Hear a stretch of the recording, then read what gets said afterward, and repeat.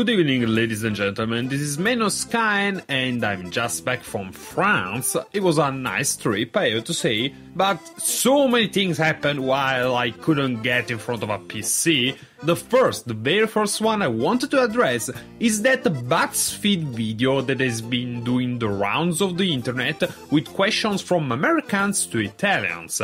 Let's start with question number 1.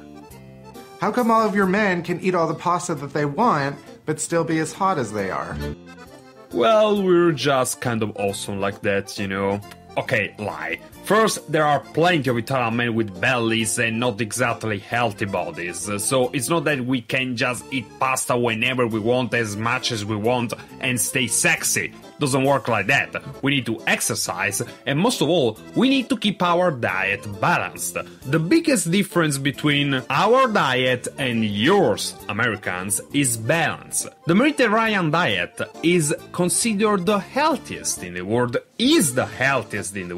because of the balance of its components. There is a bit of pasta, a little bit of meat, lots of fish and vegetables, and wine and oil are integral parts of it because of their effects on the body to combat aging and stuff. Then there is also the fact that we like fresh produce. We don't keep a lot of canned stuff in the house, so most of the things we eat have to be thrown away if they're not eaten immediately. Fortunately, we eat most of everything, so yeah, we like to keep things fresh from the greenhouse or the sea or the forest or wherever the hell, you know. And lastly, the sugar, America. Stop eating things with that much sugar in it. We don't do that. That's another secret to having a sexy Italian body. Next question. Do you guys ever get sick of pasta? Because you eat it every day, I think. Or do you not?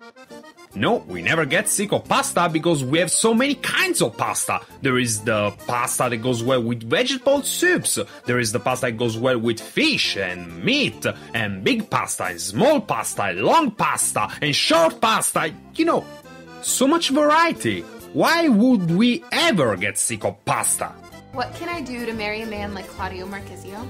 Well, there is a long-standing tradition of Italian soccer players only marrying Italian soubrettes, so first slip your way up that ladder and then you may have a chance. How do I manage to stay tan all year round? Like, seriously, what's your secret?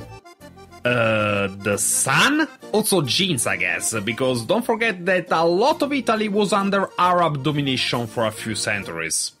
History! Why do you speak with your hands? It's really hard to concentrate when you're doing it. Well, it's part of our culture. We just use body language a lot more than you do, and we have a lot more gestures than you do. Don't forget that for all your talks of independence, you still descend from the British, and those guys are pretty uptight when it comes to body language. How are you so sexy? Like, how is that a thing? Like, what are your secrets to being so sexy? First of all, our diet, the best in the world, it helps a lot, but also genes, because don't forget that first Italy was the hub for the Roman Empire, and an empire has a lot of circulation of things and people from all angles of the empire. And even after the Roman Empire, we were dominated by French and Spanish and Arabs and Germans and so on. You know, English people were here too. So we took the best part of every DNA that came by Italy over the centuries and here we are. In Italy, are there any road rules? And if there are road rules, why does nobody follow them? Yes, we do have road rules, and yes, there are places where about respecting them it can get pretty bad, like Naples, the city I was born in, but it's not just because of the people, it's also because of the cities. Because there is another difference between America and Italy, and the fact is you are very young, your cities are very young. A lot of our cities had to be rebuilt from the ground up several times, with the result that there are mishmash of roads and alleys and this, you know what I mean. It's a Frankenstein of a viability. Try driving your car or motorbike every single day in that labyrinth. Why do you guys have so many dialects? Well, because after the fall of the Roman Empire, most of the time, each little different piece of Italy was dominated by different people. Spanish, French, English. So each dialect has influences from their languages.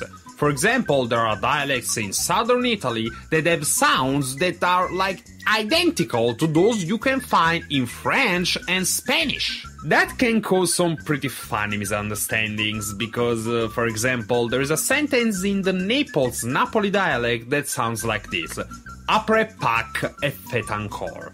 And in French, it kinda translates to after Easter, it's still a holiday. But in the dialect, it means he spreads his ass cheeks and it still sticks. So what's the deal with prego? Like, it's thank you? Prego. You're welcome? Prego. Here's some tomato sauce. Prego, prego, prego, prego. What does it actually mean? Is it just everything? First of all, the way she uses it is completely wrong. I don't know where you heard it, but there is no Italian that uses prego like that. Second, it's a colloquialism that means either you're welcome or here you don't need to thank me. Can you hand me that glass of water over there? Here, prego, grazie, prego. That's really it. I don't know what the confusion is. How come Mario Balotelli doesn't have his own show? He's hilarious and adorable. Because while you guys only get the highlights of Balotelli, we get him full time, all of him. And Balotelli is an asshole, he's not a good soccer player, he's an asshole, he doesn't do well in teams, and he's a team sport player, he's an asshole, he's very arrogant, and he's an asshole. And did I already say that he's an asshole? Because he is! If I go to Italy, will I actually see a Super Mario Brother character walking around? No. Also because Mario and Luigi lived in Brooklyn originally, they're not Italians, they're second-generation Italian immigrants.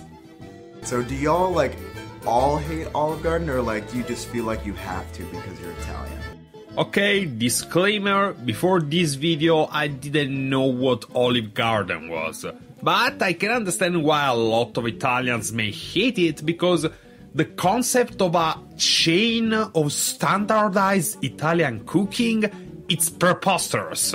You can't standardize Italian cooking, because its richness, its tastes, come from the fact that it's incredibly variegated. Even the same dish, depending on the area of Italy it's made in, it can taste differently. It can be done with different ingredients, or with the same ingredient cooked in another way. It's like that. It's because of the cultural variety of Italy as a country that permeates its cooking. So the idea of standardizing that, it's really an abomination. Yeah, now, okay, fuck Olive Garden. Happy? What the fuck is up with your dinner structure? I don't know how any human could put all of that inside themselves. So that just happened. An American asked Italians about the amount of food they put in their bodies.